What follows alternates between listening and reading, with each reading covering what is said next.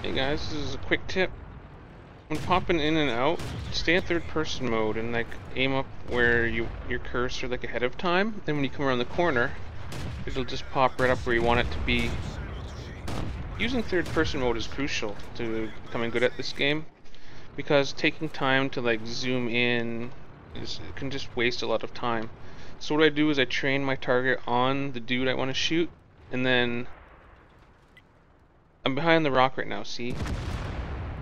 I'll show you here once I reload.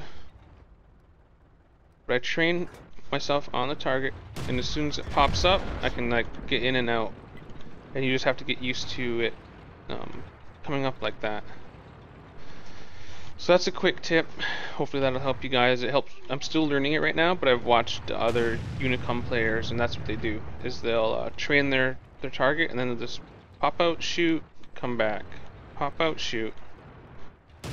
So it takes a bit of practice to get used to, but if you do want to get better stats, that's the only way to do it, is to be able to get cover really fast and to use light tanks to their maximum efficiency of just getting in and out.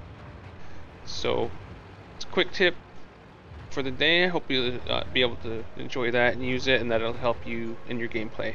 Thanks for watching.